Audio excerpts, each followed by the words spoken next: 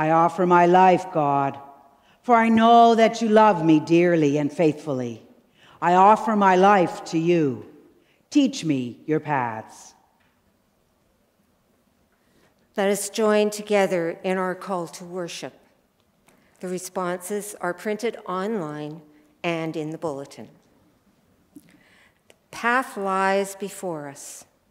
Let us set our feet upon the path. In the distance, we hear a cheering crowd. Beyond, we see the dark shadow of the cross. Grant us courage, O God. Send your Spirit to walk beside us. Our soloist today is Chris Donnelly, and he will lead us in singing More Voices 135, Called by Earth and Sky, verses 1 and 2.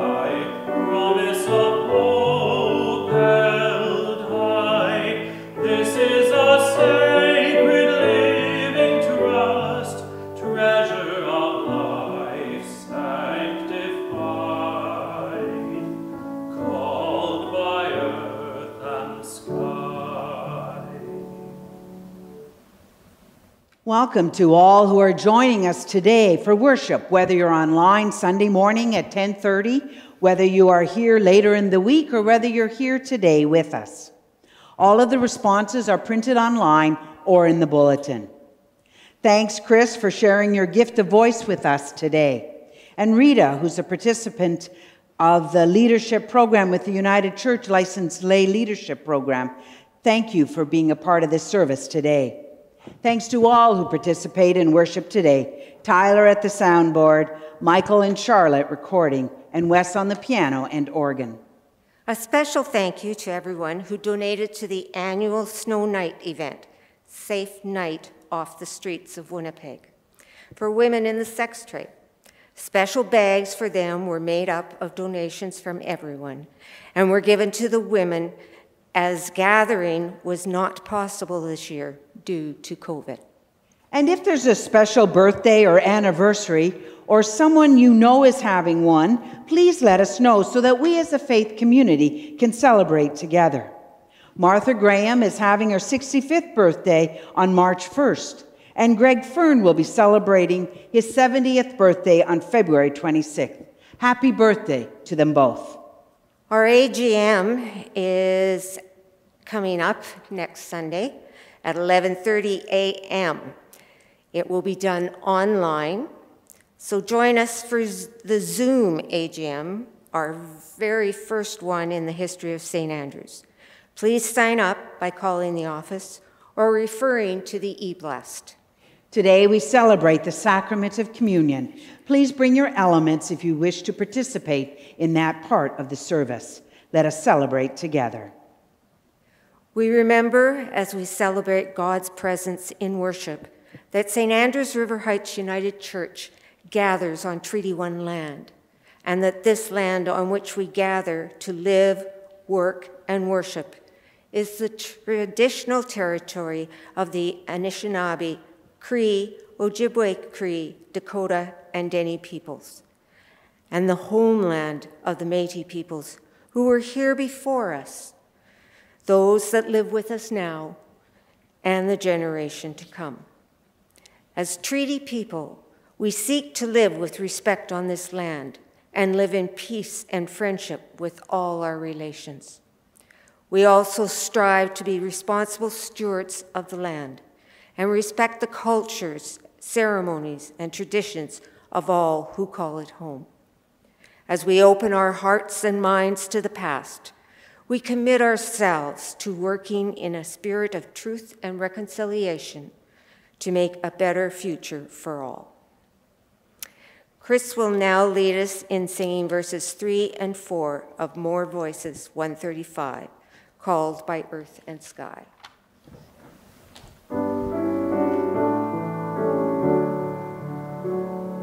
Called by earth and sky, promise of hope held high.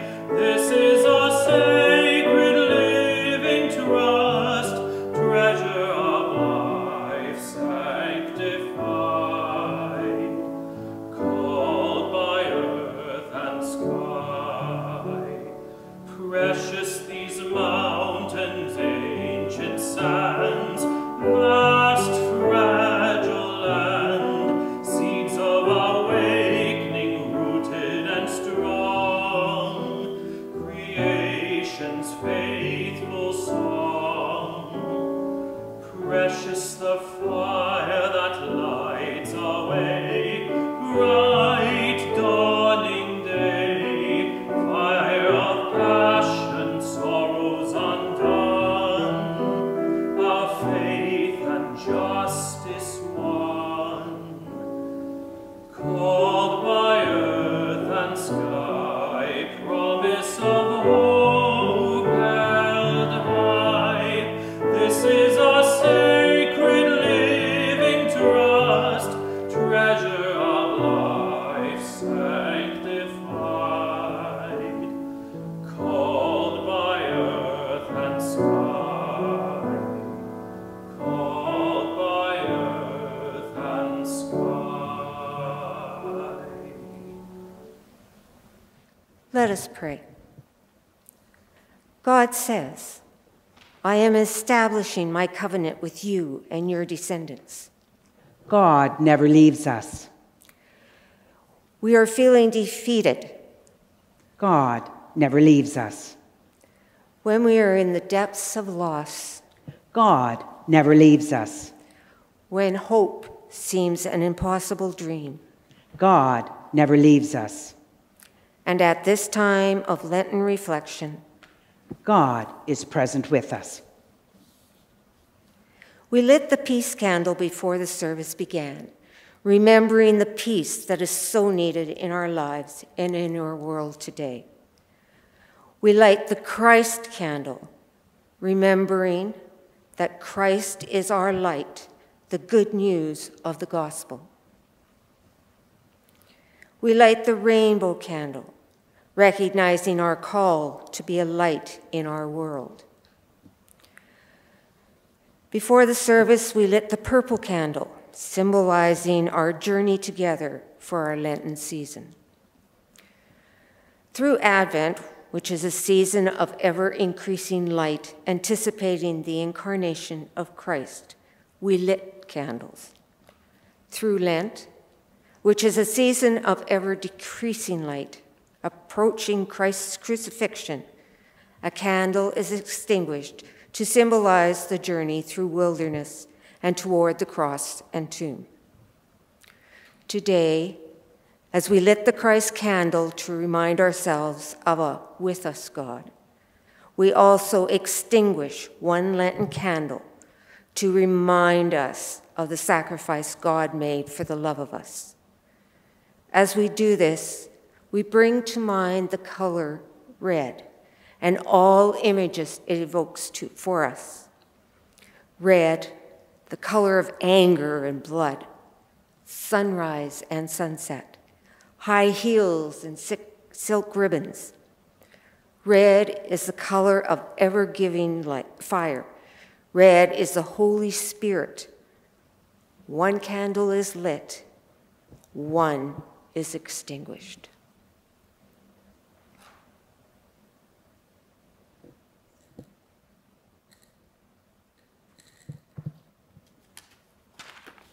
Now it's time for our special children's time.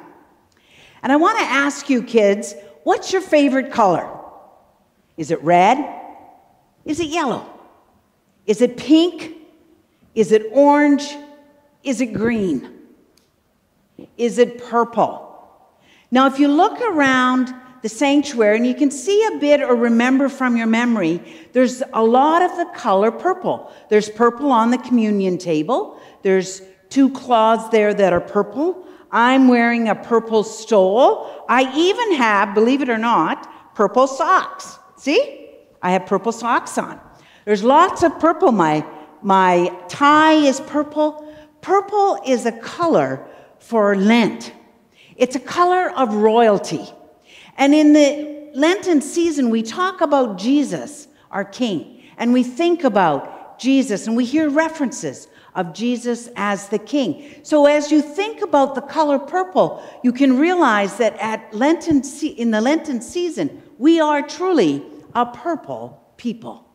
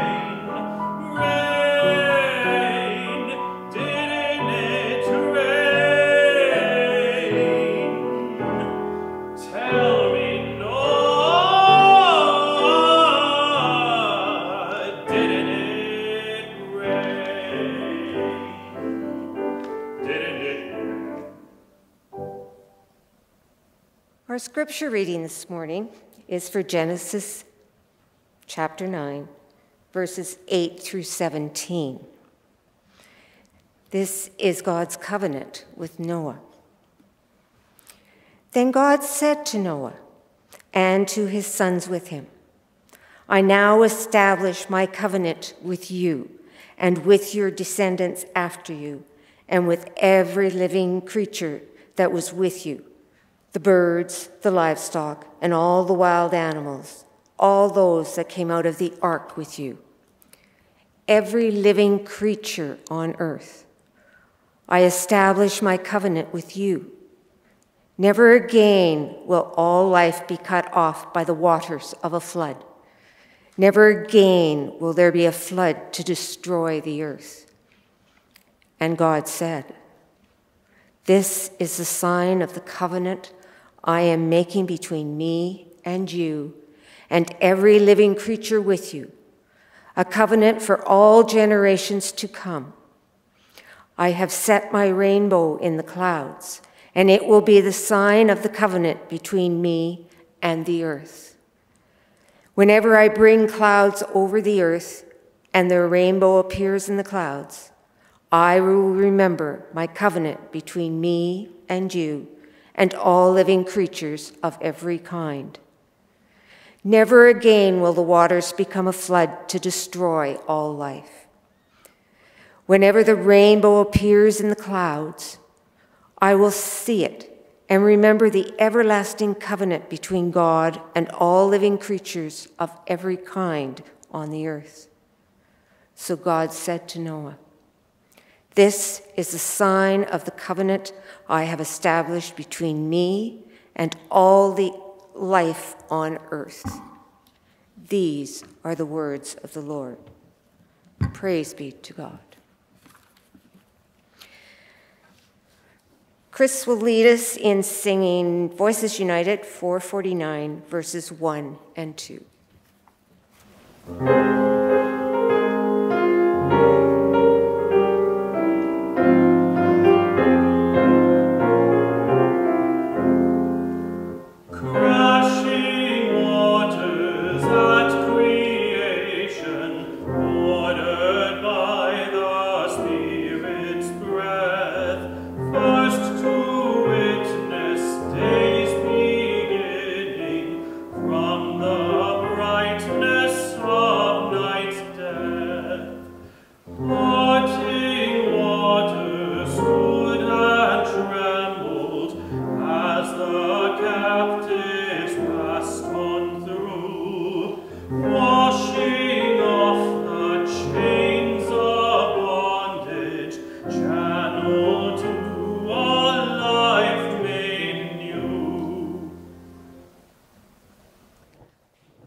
Let us pray. God, I pray that the words of my mouth and the meditation of our hearts will be acceptable in your sight. Amen. Now, I want to ask if anybody this week ate a lot of donuts, or if on Tuesday you had pancakes and sausages. Did you pig out on those pancakes? Because traditionally, that's what you do, or you watch the Mardi Gras, or you're involved in something. This year it's different because of COVID. But maybe you saw a virtual Mardi Gras on TV. Maybe you went ahead and had your pancakes and your sausages at home because you fatten up before the fast of Lent begins. Because the next day is Ash Wednesday. And then we begin our journey of Lent. Now, for some really like Lent. It's a time of contemplation, reflection, and thinking. Now, I'm kind of an Easter person. I like the whoopla and the big celebration. So I always anticipate Easter.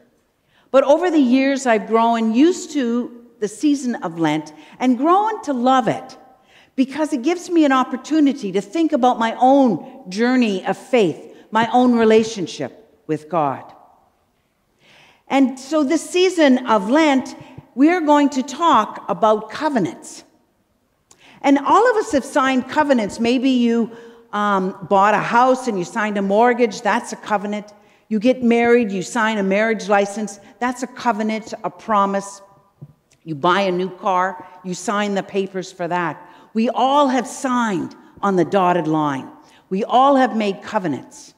And we've all made promises. And a promise is a promise. And God makes promises, and in these covenants, promises with people to do something. And in the story we read today, God promises, never again will there be another flood. And with that comes a symbol. And a young minister was trying to explain to the children in his congregation what vestments were, and he was talking about the symbols of church. And he very innocently said to the children, "Why do I wear a collar?" And some ministers do that. And this little boy shot up his arm and he said, "You wear a collar because it protects you against fleas and ticks for 5 months." And the minister really had difficulty in continuing on at that moment because that wasn't quite the symbol that he had in mind. Today, there's a symbol of a rainbow at the story of Noah and the ark. But before that, there's a promise. God makes a promise.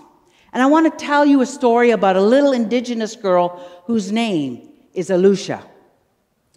Now, Alusha is featured in a book called A Promise is a Promise. And in this book, she decides that she wants to go fishing. And there's nothing wrong with that. She loves fishing, and she's very good at it. And so her mom says to her, "You can go fishing, but only go to the lake because it's close to home." And the story was that if you go to the sea, there's cracks in the sea, and the sea creatures might capture you. And so she promised her mom that she would go to the lake and she wouldn't go to the sea. So she went to the lake to fish, but couldn't catch anything. And she thought to herself, My mom says Santa Claus exists. My mom says the tooth fairy exists, and I'm not sure I really believe that, so I'm going to go to the sea. Because I don't really think that there truly are sea creatures. So off she goes. She walks onto the ice very carefully because she's looking for those cracks, just in case her mom is right. And so she walks along, and all of a sudden she's fishing, and she says to herself very proudly, I have caught lots of fish. I am really, really good at this. And so all of a sudden she hears a voice. You're not a very smart person to be fishing on my sea, for you will fall through the cracks and the sea creatures will capture you. And they grab her and take her down underneath in the ice. She's very scared. And at that point, she wishes she had listened to her mom. And so the sea creatures tell her that if she brings other children, she'll be saved. So she says, I'll bring my brothers and sisters. And she makes that promise. And they say to her, a promise is a promise. You must not break that promise. So she's relieved. She lands up on top of the ice and goes home. And she's almost frozen. Her dad catches her at the back step, brings her in and warms her up because she's pretty frozen.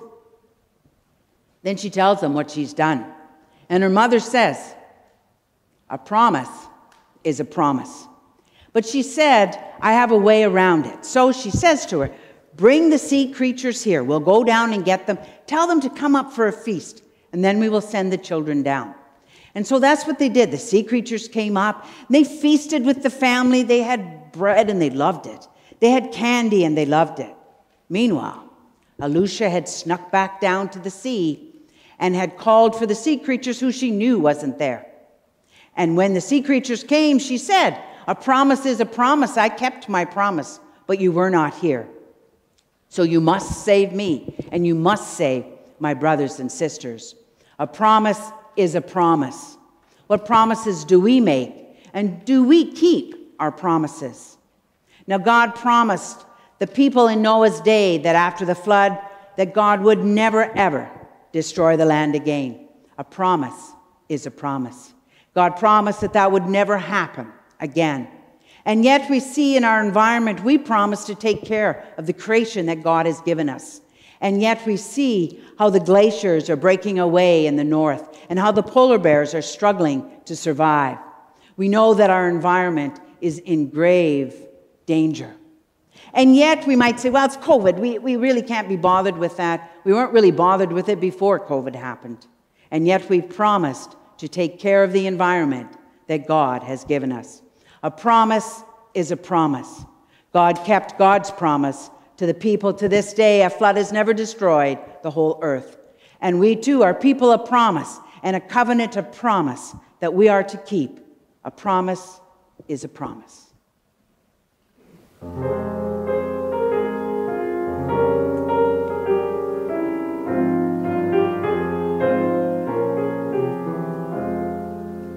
Cleansing water once at Jordan, closed around the one foretold, opened to reveal the glory ever new and ever old. Living water, never ending, quench the thirst and flood the soul. Wellspring, source of all eternal, drench our dryness, make us whole. For the love of the world, Jesus offered everything he had, even life itself. In response to this powerful gift of love, let us offer our gifts and our lives to God as we share in our offering. Our offering can be mailed to the church or dropped off in the mailbox at the door. Chris will lead us in the offertory.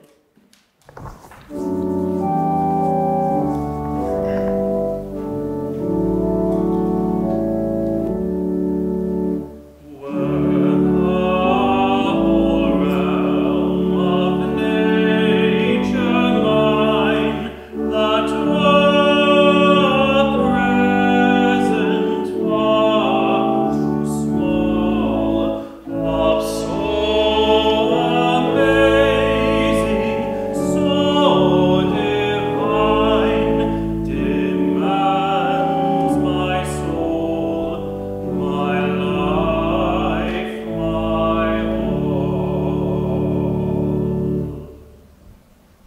As we prepare for the sacrament of communion, bring your elements and participate with us. May God be with you. And also with you. Lift up your hearts. We lift them up to God. Let us give thanks to God most holy. It is right to give God thanks and praise. Blessed are you, gracious God, creator of light, giver of all life, source of love. From the dust of the earth, you created us in your image. From the bondage and slavery, you delivered us. Through all the wilderness wanderings, you guided us. You call us to renewal and repentance, to justice and compassion, to healing and to wholeness. We thank you for sending us Jesus, your chosen one, bread for the journey.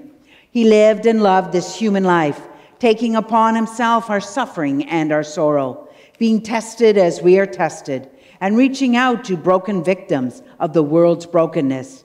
In him we come to know your truth, to feel the life that is Christ within us, so that it is throughout these Lenten days and nights we worship you and bless your name. Lord, have mercy.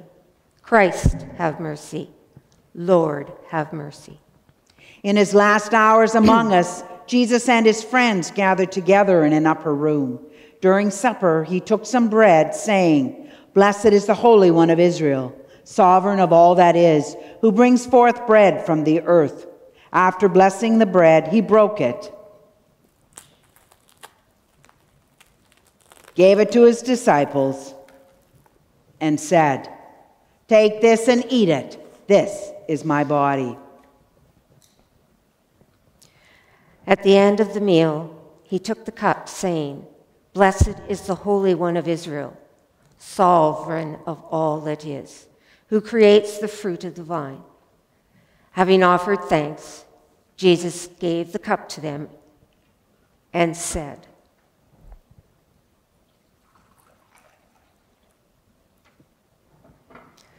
"Drink from it, all of you. This is my blood of the new covenant, shed for the many for the forgiveness of sins." Eternal God, we unite in this covenant of faith as we break bread and share the cup, giving thanks for your love in Jesus the Christ. We spread your table with these gifts of the earth and of our labor. We present to you our very lives, committed to your service on behalf of all people. But what we do here, we proclaim the mystery of faith. Christ has died. Christ is risen. Christ will come again. As we remember the death and resurrection of Jesus, we also remember all with whom you would have us share your feast. We pray for all who are in sorrow or in pain, all who are ill or alone, all who are in seniors' residences and nursing homes, all who grieve. We remember Kim and Maxine Hammond in the loss of Kim's mother. All who live with fear, oppression, or hunger. All who live with childhood trauma, abandonment, and abuse. We pray for the church and its varied ministries, for nations as they strive for peace and justice, for all our family and friends. With the words Jesus taught us, we now pray to God. Our Mother and our Father, who art in heaven, hallowed be thy name. Thy kingdom come, thy will be done on earth as it is in heaven. Give us this day our daily bread, and forgive us our trespasses, as we forgive those who trespass against us. And lead us not into temptation, but deliver us from evil. For thine is the kingdom, the power, and the glory, forever and ever. Amen. Send, O God, your Holy Spirit upon us and upon these gifts, that all who share in this bread and cup may be the body of Christ, light, life, and love in the world. Through Christ, with Christ, in Christ, and in the unity of the Holy Spirit, all glory is yours, God most holy, now and forever. Amen, amen, amen. The bread of life. The cup of communion. The gifts of God for the people of God. Let us partake together the bread of life.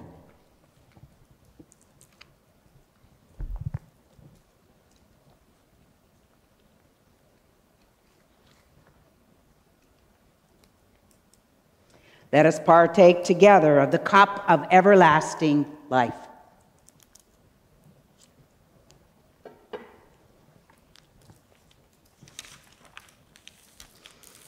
Let us pray together the prayer printed online and in the bulletin. Life-giving God, we give you thanks for the gift of our Savior's presence. In the simplicity and splendor of this holy meal, unite us with all who are fed by the life of Christ, that we may faithfully proclaim the good news of your love, and that your church may be a rainbow of hope in an uncertain world. Through Jesus Christ our Redeemer. Amen. Beloved of God, go to your neighbor in peace. Go into the wilderness where God sends you. Go in the knowledge that when you encounter trials and temptations, God will care for you. Go in the name of the Father, Son, and Holy Spirit. Amen. Amen.